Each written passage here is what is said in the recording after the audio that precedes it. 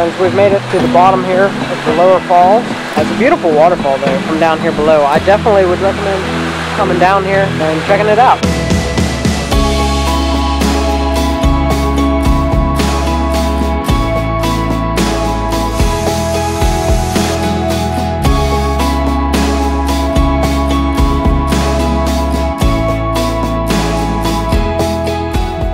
Well friends, welcome back to another episode of Mountains into Memories. Today we are doing something different. Rachel, do you want to tell them what we're doing? We're going camping without the children today.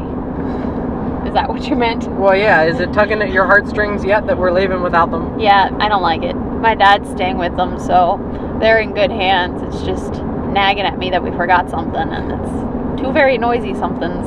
You know, it's part of, I think, the allure of our channel, doing things as a family. From what I've been told, that people really appreciate that. And we do too, believe me. We wouldn't take the kids on all these adventures and do all these things if we didn't enjoy doing it with them. Yeah. Having said that, Rachel and I have not gone anywhere, just the two of us, since our honeymoon, which was November 2016. Yeah. So I think we deserve a bit of a break. It's been, wow, it's a long time. So right now, we are going to a Pennsylvania State Forest campsite in the Delaware State Forest. We don't know anything about it, but it is aptly named Rest Stop, and that's exactly what we're using it as a rest stop. It's about a 4-hour drive from here, and then tomorrow in the morning we're headed to Kaaterskill Falls in New York. We're going to hopefully show you the falls there. That's all going to be part of this episode, and then we'll be headed north to Massachusetts from there. Be sure you're subscribed because this is a series that you won't want to miss. If you're from the eastern United States, we're going to be showing you some stuff that you won't see on other RV YouTube channels, or at least to my knowledge, because we've never seen it before. So this is going to be fun, we think. We will see you at a gas station somewhere along the way. We got to figure out where we're going to stop and get some fuel, and then we will be at, I think it's Site 18 in the Delaware State Forest, and hopefully we fit and find it and all that good stuff. So, on with the show. Captures are wide, keeping this one long.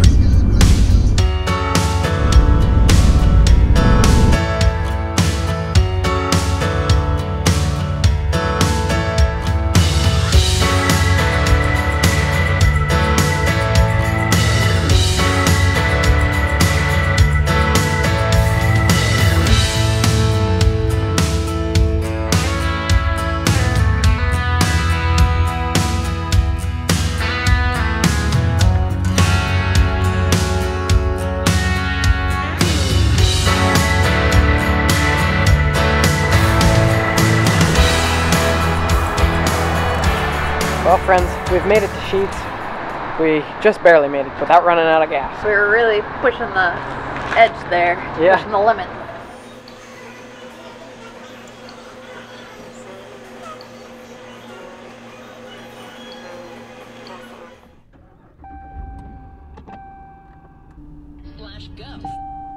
Scott, welcome. We've made it to the pumps. The thing about these new Sheets is they're always packed because they're always offering like a lower price than everywhere else. But for us right now, we need like 30 gallons of gas. So to save 30 cents a gallon times 30 gallons of gas, it's going to equate to a good bit of money. So just something to watch out for on Gas Buddy and such. Like I said, we're getting the food here. Rachel should be out with it shortly. And then we're going to get to the campsite. It's going to be dark by the time we get there, which is probably not something you want to do with these state forest campsites. I don't know how this site's going to work out, but we couldn't find any place else to boondock for like a quick overnight, and the DCNR Pennsylvania sites are $10 a night plus a $6 fee, so it was like $16. You know, Cracker Barrels up here don't seem to allow it. We did find a Walmart that was a possibility. Would have had to drive farther.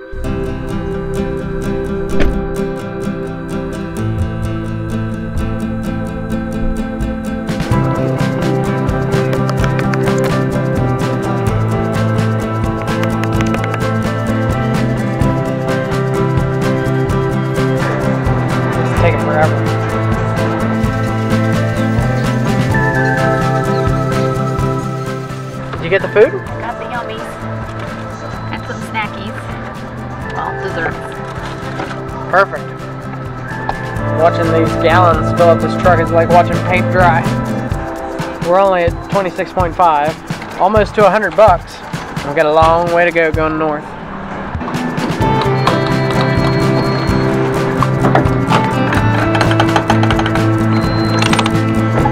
Doggies are good. Let's get back on the road. We only got a couple minutes left. Well, friends, it looks like we've arrived at our site. Probably not smart to come here in the middle of the night. Of course, it's not really the middle of the night. It's like 8 o'clock. Friends, I really thought that like if we got here just a little before 8, that would be sufficient. Well, it's September and it ain't. This says rest stop number 1, $10 per night and all that good stuff. We already know all that, friends. We have the permit and all that stuff. Looks like you just pull into here. We're gonna be leaving early in the morning, so it don't really matter. I think I'm just gonna pull up over here and call it good for now, because I want to get some food and such. So yeah, future reference, probably come while it's still light. And in September, 7:30 is like the max.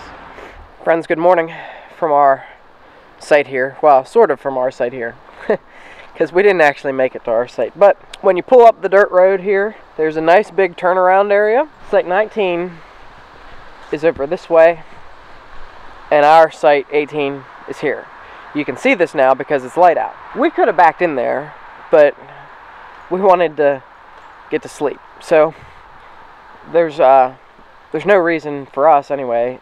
You know, there was no one over there, and if someone had came or whatever and needed to use the turnaround area, we could have moved or whatever. These are really nice sites though. You probably want 19 though if you are coming here and you're going to actually back into your site, just because of the road noise. It's a little farther away from the road. Although in the camper for a quick overnight, we did not hear the road inside. Now you can definitely hear it out here while you're like walking around and stuff. But this site 18 is a big and beautiful site. You've got a picnic table and you've got a fire pit, which is awesome. Although right now it says no fires. Just March 1st through May 25th, which is standard in Pennsylvania State Forests. This would be not a bad site whatsoever. Let's go give you a shot of 19. Now, why would you do this as opposed to a Walmart parking lot? Well, several reasons. As you get farther north, we're finding boondocking in the more populous areas to be a little more hard to find. We did do a little bit of searching and we found a Walmart that was possible, but we instead chose this. This is nice because we're in the woods a little bit. Because there's nobody else here at this other site, at these state forest sites, I don't have to have the dogs on the leash. Get a little bit of running around in the morning, burn off some energy before we get back in the car. This is site 19. So same story, you have a picnic table and a fire pit. Big area. Now this road may be a little more difficult to get up to than the other one. The driveway, you'd have to back up if it's a trailer, and that may be a little more difficult. I think we could have done it. Definitely not in the dark. 18 was our site anyway. I just got lucky and chose that one. If you're a good backer-upper and it's not a big trailer, you can do it. The other one, our new rig's going to be 35 feet, and I wouldn't even have a problem putting that in 18. I would not put a 35-foot rig back here in 19.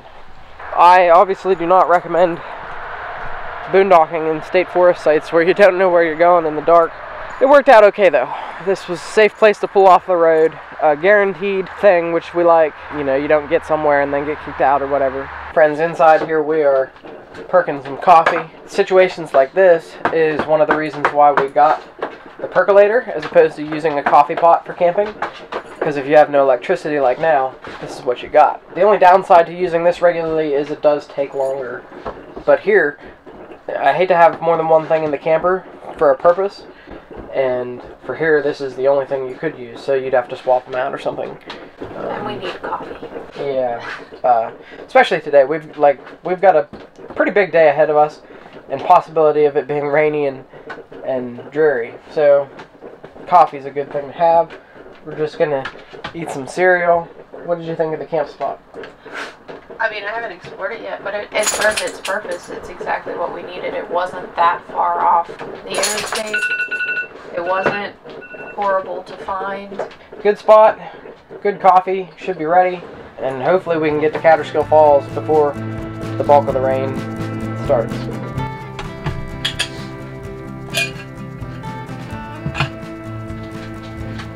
Oh, we should have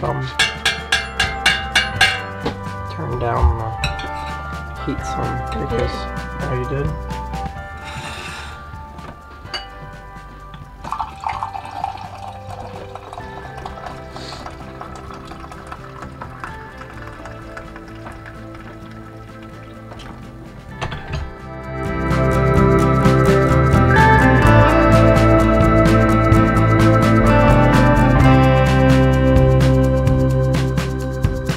I think we are entering into uncharted waters, wouldn't you say? I think so. Because Promised Land State Park is the farthest northeast that we've been. I think we've each been to New York City, but yeah. Neither of us have been to Massachusetts. Nope. Or New Hampshire or Vermont. Nope. So everything that we're doing on this trip is new to us, which is the cool thing about it. Kaaterskill Falls, of course, is near Albany, New York. And that's where we're headed now. We're gonna go see the falls in the rain. The hurricane or tropical storm or whatever it is, it's here. It's raining. It's gonna be raining for the next couple days. So, you know, some of the scenic vistas and stuff, I don't know, the rain and the fog could create a nice eerie scene too. So we'll show you what we're gonna show you irregardless of weather, and we're gonna make the best of this trip.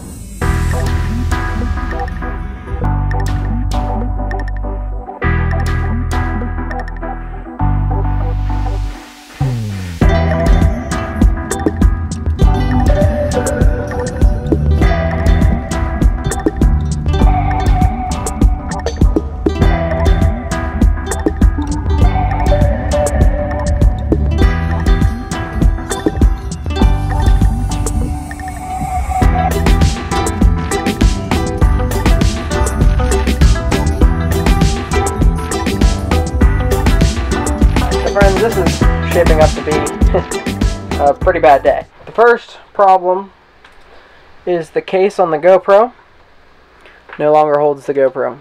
So that broke. So missed opportunities for footage coming up here, because while we do film some stuff with our phones on our journeys, it's sometimes difficult to get a phone out quickly. The GoPro is always mounted to the windshield, and so it's easy to hit the button and get what you want.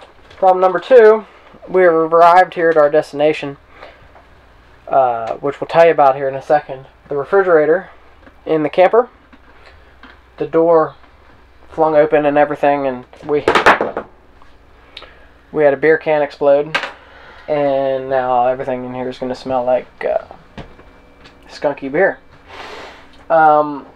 This refrigerator, or this rig, is one of the reasons actually why we bought a new rig. So there's our unofficial announcement of the new rig, but long story, and you'll see it in a few weeks. But this didn't come with any sort of way to latch itself. We've added these straps. You got one here and one up here that we added because we had a maple syrup problem in one of our first camping trips that we didn't want stuff like that to continue to occur, and we must have either forgot to strap it or the strap failed or something. So that's that. I don't think any food got spoiled, but I'm sure it wasted a good bit of electricity on the way here because the door was open and letting the cold air out. The batteries are still at 2/3, so I guess we're okay.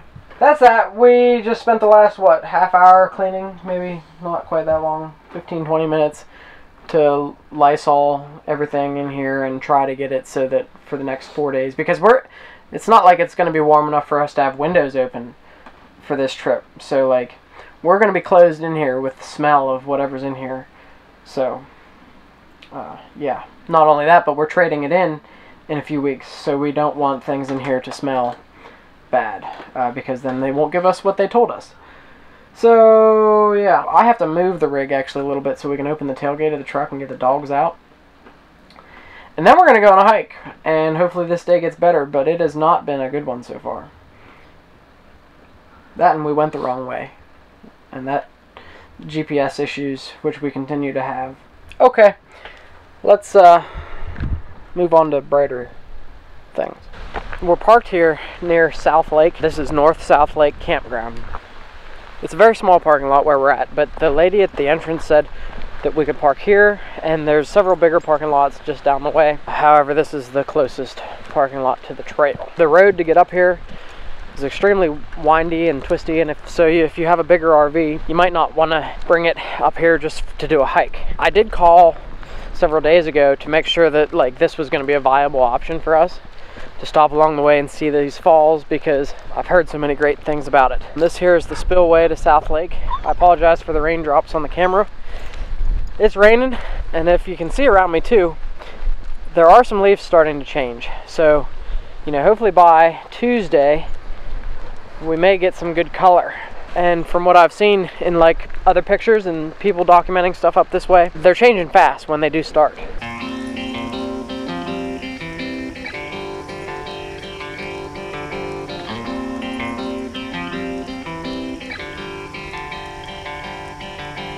We've arrived at this sort of creepy old structure. I have no idea what this was, but it's pretty neat.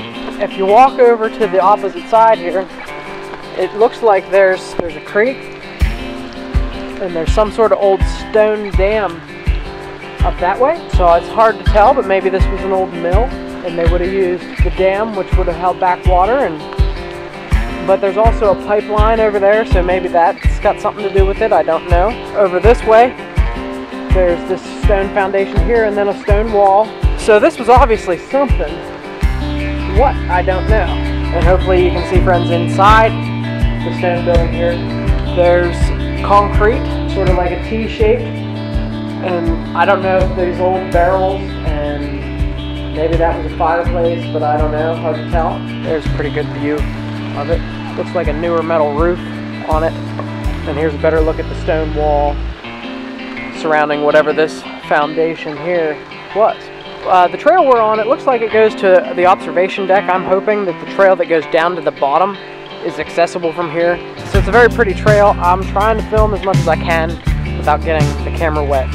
And the GoPro, we'll see if the battery lasts. That's where we're at. We'll keep on trucking, and we'll show you what we can interesting along the way.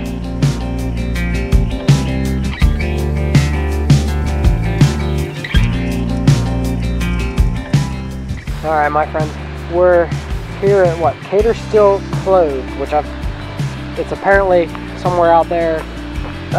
You probably won't be able to see it. These paintings are good job. Yeah, there's some nice paintings I'll try to get for you. It is amazing for a rainy Saturday morning how many people are here. There's a lot of people. Like they didn't park where 50, we parked, 60 people. There's a lot of people here. And it's raining pretty good. And there's trails and paths going every which way. And not really good signage, and I was hoping this was a map. Instead, it's just talking about paintings. Because somehow we want to figure out how to get to the bottom of the falls. I know it's doable, but like I said, we need a map or something. We've reached the viewing platform, sort of. It's just below. And if you look at the picture over just there, there actually used to be a house that someone built at the top of the falls here. It burned down, sadly. It talks about how this whole area was carved out by glaciers. We've got a moment here to ourselves for just a second. From the viewing platform here, it is extremely nice. Down there, we can see people walking, and that's our goal, is to somehow find our way down there.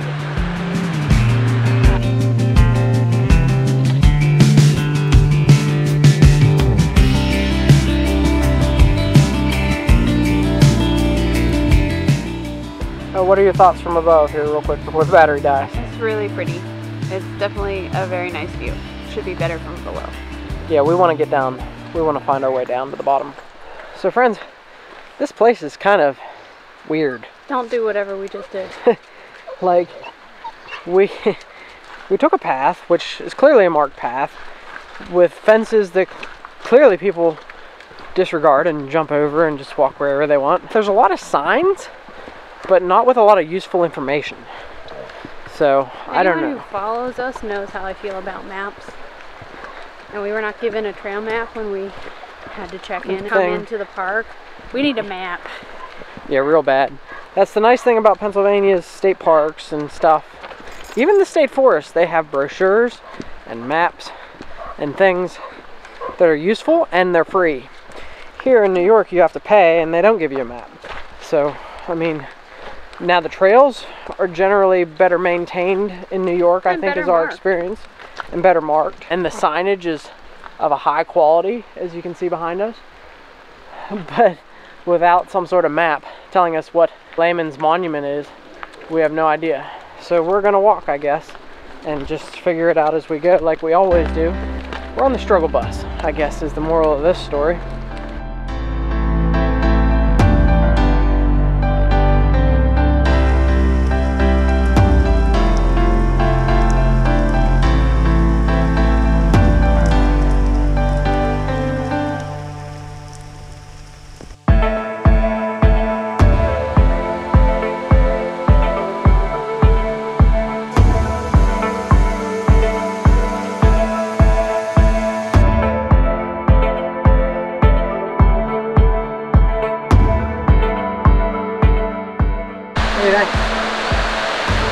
It's really pretty, but I think I'm more excited to see the middle pool up there, because they said the guy who built that house, that boarding house or whatever, built a staircase down to that pool for people to go down and swim in, so it's like a natural infinity pool, so I want to see that. Friends, where we're at right now is the Lower Falls area, so if you're trying to find your way down here, you'll want to follow the signs to the Lower Fall. There's a lot of stairs, it's very steep. You don't have to be a real skilled hiker to get down here, you just have to be able to get up and down the stairs. And it's definitely worth coming down here. This reminds me a lot of Fall Creek in Tennessee, but that's a single drop waterfall. This has 2 drops. I think they're about the same height overall, maybe. This is very pretty. We're gonna head up to the middle pool though here in a little bit. Trigger, what do you think? Yeah, he don't have much to say, I guess. He's just being a whiny brat.